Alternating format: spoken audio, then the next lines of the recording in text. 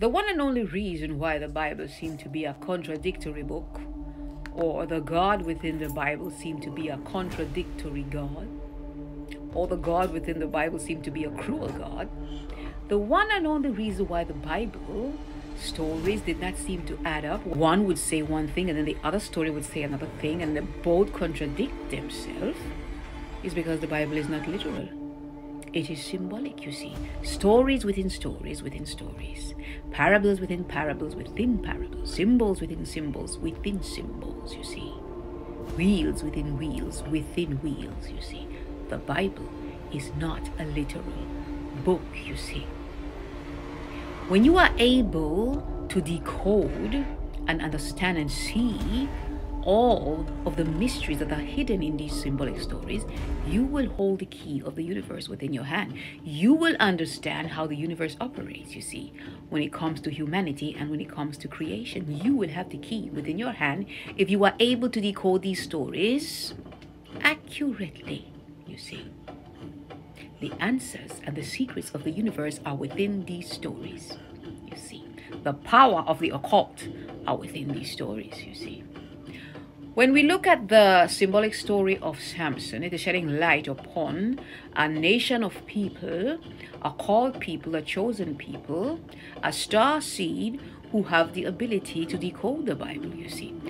In the symbolic story of Samson, you will see that Samson created a riddle, you see. Samson created a riddle that no one could solve. They tried to solve this parable. They tried to solve this mystery.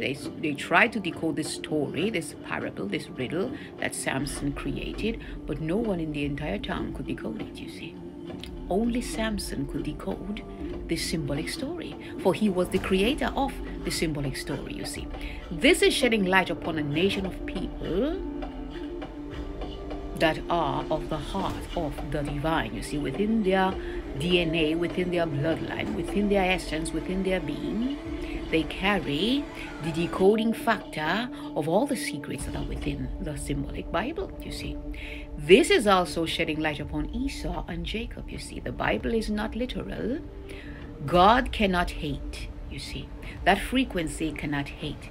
That energy cannot hate. That divine consciousness, that divine frequency is pure love. It cannot hate. God, creator source, cannot hate.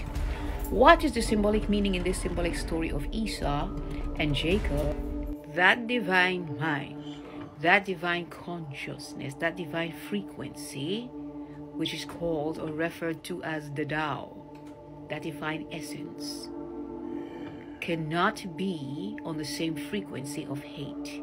The divine mind cannot be in the same vicinity, the same parameters, the same energy. Is not found, cannot operate, does not exist in its opposite self. The divine mind is everything opposite of darkness. Therefore, that divine mind cannot hate. In the symbolic Bible where it says God loved Jacob but hate Esau, this is symbolic. Why is this symbolic? Because the divine mind cannot hate. The divine mind is opposite, complete opposite in its perfected sense of whatever it is that is dark or negative, which is hate, which is jealousy, which is envy. The divine mind knows not darkness. The divine mind knows not negativity. The divine mind is pure light and love. This is the essence of all created things, you see. God hated Esau and loved Jacob is symbolic of two different types of people, you see. Jacob is the symbolic representation of the line or the lineage of people from which the creator source placed his seal, placed his promises. These are the children of the divine. In other words, these are the original creation of the divine. Anything else is considered Esau. These particular descendants of Jacob are the original creation of that divine mind within their bloodline, within their essence, within their vibration, within their spirit, within their energy. is the divine in its purest form, you see. This is why it was symbolically important to keep the bloodline pure within the symbolic Bible. For these are the purest form of the creation of the divine. You see, anything else is not of the purest form of the divine, which is why the symbolic Bible says, Jacob I love, Esau I hate. It's simply shedding light upon the heart and the creation and the origin